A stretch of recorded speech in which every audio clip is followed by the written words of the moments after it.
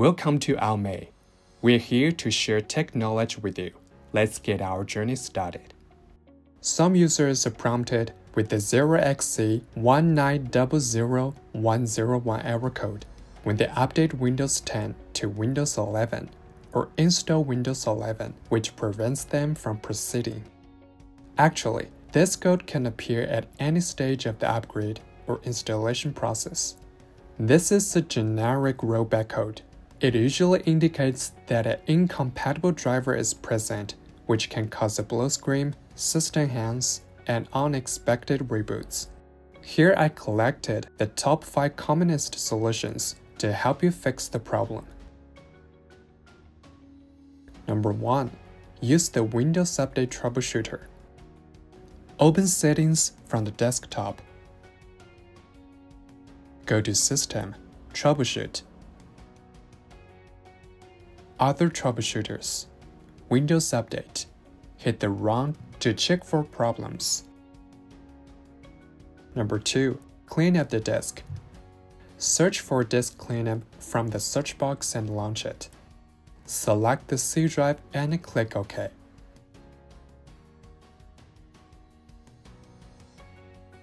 Take the files you want to delete and hit OK. Confirm the prompt to proceed.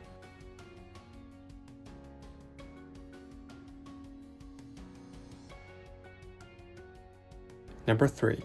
Update your faulty driver. Open Device Manager. Extend disk drivers. Select Update Driver to start the update. Number 4. Scan for potential disk errors.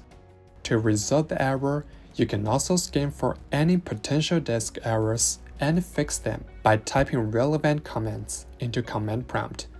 The commands to scan and fix are as follows. Number 5. Disable your network adapters.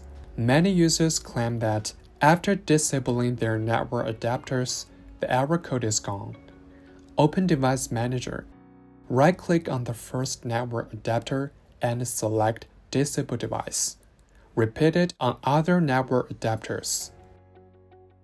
If you can't install or update to Windows 11 in traditional ways, you can turn to a third-party disk manager, Almay Partition System Professional, to migrate Windows 11 to your computer. It can be less time-consuming. You can Google Almay Partition System Professional to learn more.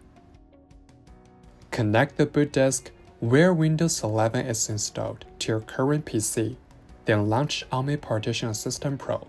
Click on Migrate OS to SSD from the left.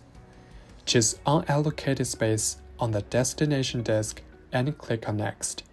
If the disk has no unallocated space, then you should take the option I want to delete all partitions on the disk to migrate system to the disk. In the following window, you can resize the partition. Read the pop-up and click on Finish. Hit Apply, Proceed to start the Windows 11 migration. When the OS migration is complete, you should disconnect the hard disk of the other PC and boot from the disk of your own PC. Hope this video can help you. Want to know more about Almay? Looking for more tech knowledge? Just subscribe us and leave comments.